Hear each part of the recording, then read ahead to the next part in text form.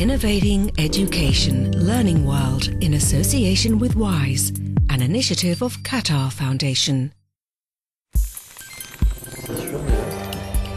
Serious games specifically designed for educational and training purposes are finding their way into classrooms around the world. So this week we find out exactly what they are and how they can be used. The Grenoble Ecole de Management is a prestigious French business school which has pioneered serious games. We talked to one of their professors, Hélène Miche, who specializes in innovation management, to find out her views on the subject. Over the past 2.5 years, the Grenoble Ecole de Management has become an international reference point in serious games. Even experts from the Massachusetts Institute of Technology have travelled to the French city to take a look at their innovations. But what exactly is a serious game? Hélène Miche has been studying and playing them for the past 10 years. A serious game is one that's been created with a serious purpose in mind. There's an educational or a professional goal. Serious games can be useful when you want to convey a complicated message which is too difficult or too boring, you don't want to spend time on it. In order to develop a serious game from the concept phase right up to the moment it's played, whether it's a serious game in video format or a board game, it takes a year. GEM has 7,000 students from 115 countries studying in 9 different campuses in France and abroad. But do management studies need to include serious games? A firm yes is the Dean's answer.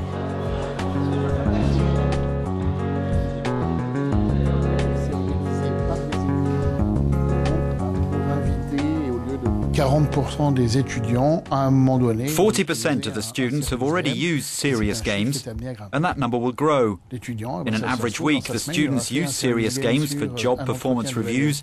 2 days later, they might use another one for conflict resolution. And at the end of the week, they might use another for dealing with stress. In every game, they need to genuinely be proactive and not pretend.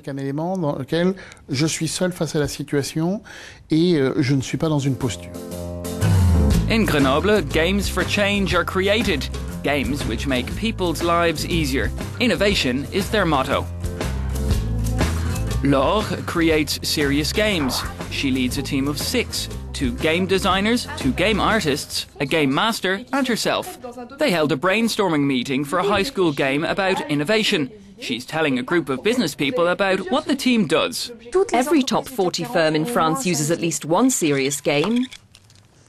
We're focused on innovation, and we've realized that there are more companies interested in using serious games in training programs about behavioral attitudes.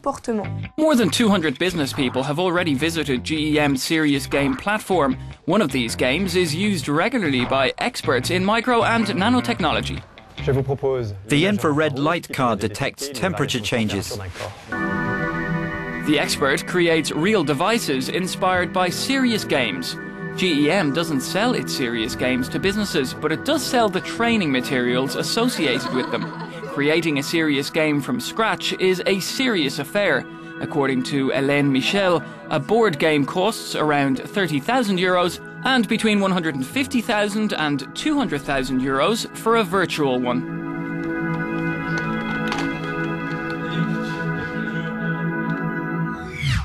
Questions about democracy in Thailand have been hitting the headlines recently, but it's always been a complicated subject. In this next report, we explore how one project aims to help students understand governance. Political changes have made people have doubts about what democracy really is. There's an effort to change that. At a school near Bangkok, a board game called Sim Democracy is being launched with the help of a brass band. It ambitiously aims to teach children how to run a government in a democratic society. It'll teach them how to learn to analyse and maintain a democratic state of mind and to learn the benefits of it. Democracy is not just, something that you can learn from the book, because it's kind of lifestyle. They have to experience it and then they can understand it. So I start to have the idea of simulating a country under the democratic system and let the student learn through experiencing. It's the first time that these students are playing Sim Democracy, a complicated board game aimed at teaching students a serious topic. The game has been created by a non-profit organisation, Friedrich Naumann. The foundation has teamed up with the Election Commission of Thailand to introduce the Sim Democracy game into educational workshops at over 200 high schools and universities around the country.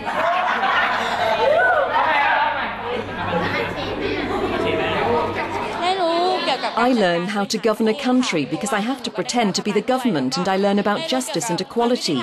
I also learn about problem solving. In the game, the board represents a country. It's divided into 4 sectors: hospitals, schools, forests and police stations. They represent public health, education, environment and security. To start the game, each one of the 4 teams playing holds a brief election campaign to decide who will be the government. It is a difficult game to start with, but I think students get most of the democratic principles out of the game.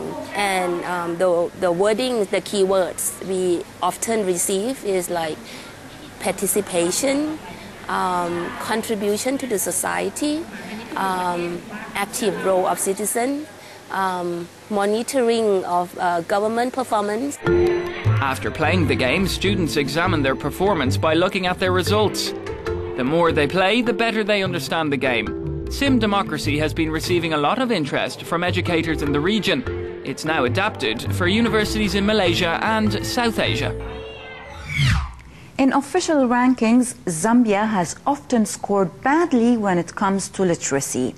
The reasons for this include overcrowded classrooms and a lack of individual attention. But now, a pilot video game developed in Finland is offering a new way to improve results. Let's see how it works. In many of Zambia's schools, classes are often overcrowded, so it can be hard for students to get individual attention. Illiteracy rates in the country are high and pupils with learning disabilities struggle. At Vera Chiluba Primary in Lusaka, these grade 1 pupils spend 20 minutes of their class time engrossed in letters, syllables and words one-on-one with a digital teacher. They follow instructions through a headset and get points for correct answers that are accumulated over the school term. You know, when you're teaching in a group, or they are seated in their learning areas, and you're teaching, you are in front. It becomes now personal when it comes to graphical games. It is one-to-one. And it really helps the slow learners because they'll come from a single letter to double letters until finally a word.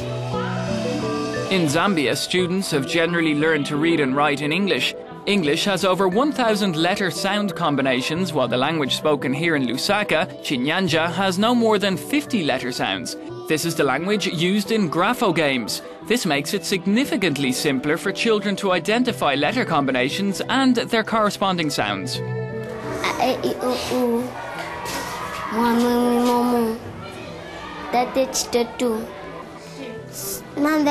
never stop playing the game because the tablet keeps telling me what to do next. Grapho games are just a supplement to conventional teaching methods, but they provide 20 minutes of intensive learning per day. At the University of Zambia in Lusaka, Professor Robert Serpel oversees PhD students researching grapho games. You give a child a digital game, everybody knows this who has got, you know, a computer game for their children. They will play it for hours and you don't need any problem of attention. It's magnetic, it captures their attention. So if we can do that with grapho game, and in the process, painlessly they're learning to read without even realizing that they're learning something, then that's a nice way of getting the key ingredient of motivation added to this cognitive feature of the simplicity of the letter-sound correspondence. When children return home after school and after they've done their chores, many enjoy reading, an exciting activity they can share with older siblings. Grapho games are expected to be used on a trial basis in the Eastern Province later this year, with smartphones replacing tablets. Taking grapho games into homes means everyone's literacy improves. That's all we have time for this week. But before we go, remember that we always look forward to your feedback on our social media pages, so do drop us a line about serious games. Goodbye for now.